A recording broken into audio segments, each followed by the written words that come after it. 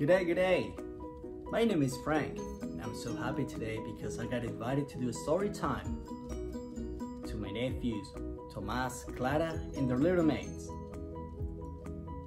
Today we're going to be reading a book called Wombat Stew, written by Marshall Ronald and illustrations by Pamela Love. This is a book that I really enjoy because it has many characters, animals typical from Australia. We have Dingo, a typical wild dog from Australia, Wombat, a platypus, an emu, a blue-tongued lizard, an echidna, and a koala. One day on the banks of the Billabong, a very clever dingo caught a wombat and decided to make Wombat Stew, gooey brewy yummy jittery Wombat Stew. Wombat, I don't think he likes that recipe. Platypus came ambling up the bank. "G'day, Dingo," he said, snapping his bill. "What's all that water for?" "I am brewing a gooey chewy stew with that fat wombat," replied Dingo with a toothy grin. "If you ask me," said Platypus, "the best thing for a gooey stew is mud. Big blood of Billabong mud." "Lots of mud," Dingo laughed. "What a good idea! Righto, in they go." So Platypus scooped up big blobs of mud with his tail and tipped them into the billy can. Around the bubbling billy, Dingo danced and sang, Wombat stew, gooey brewy jummy chummy, Wombat stew." Waltzing out from the shade of the ironbanks came Emu. She arched her graceful neck over the brew. Oh, Dingo," she fluffered. "What we have here?" "Gooey, chewy wombat stew," boasted Dingo. "If it only were a bit more chewy," she sighed. "But don't worry, a few feathers will set it right." "Feathers?" Dingo smiled. "That will be chewy." "Righto, in they go." So into the gooey brew, Emu dropped her finest feathers. Around and around the bubbling billy, Dingo danced and sang, Wombat stew, crunchy munchy for my lunchy Wombat stew." So happy.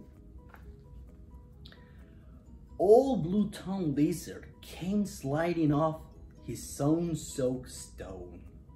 "Silly Dingo," he hissed. "There's no flies in this stew.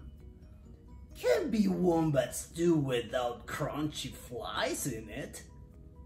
And he stuck out his bright blue tongue. "There's a lot to say for flies," agreed Dingo, rumbling his paws. "Righto, in they go." So Lizard snapped 100 flies from the air with his long tongue and flipped them into the gooey, chewy stew. Around and around the bubbly billy, Dingo danced and sang, Wombat stew, crunchy munchy for my lunchy Wombat stew."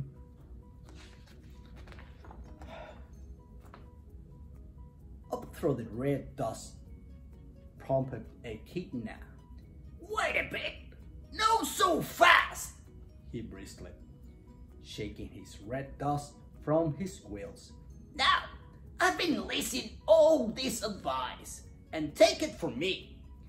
For a munchy stew, you need slugs of bugs and creepy crawlies. Dingo wagged his tail. What? Why? I should have thought of that. Righto, in they go.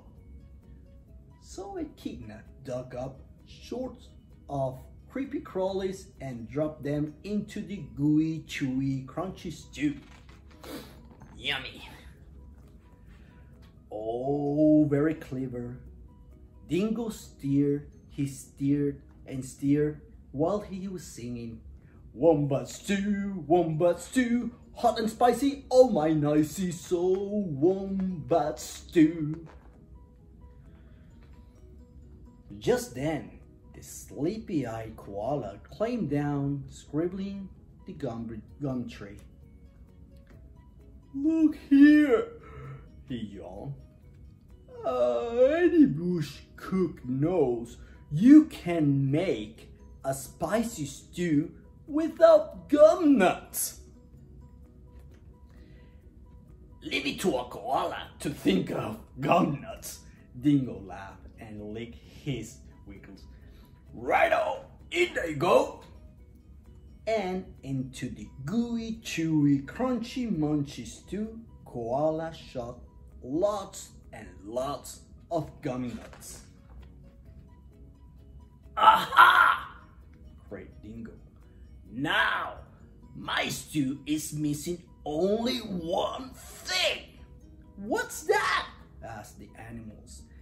That fat wombat. Wait! Stop! Hang on! You can't put that wombat in the stew yet!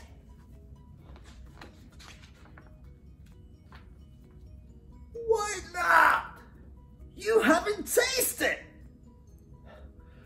Righto, I will taste it. And that very clever Dingo bent over the billy and took a great big slurp of stew. I'm poisoned, he howled. You all tricked me.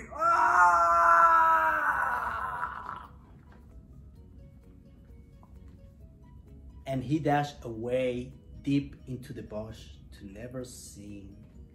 Wombat stew, gooey, brewy, yummy, chewy, wombat stew. And Wombat was so happy with this happy ending. Okay, mates, I really hope you enjoyed this story. Big hugs for you. Cheers.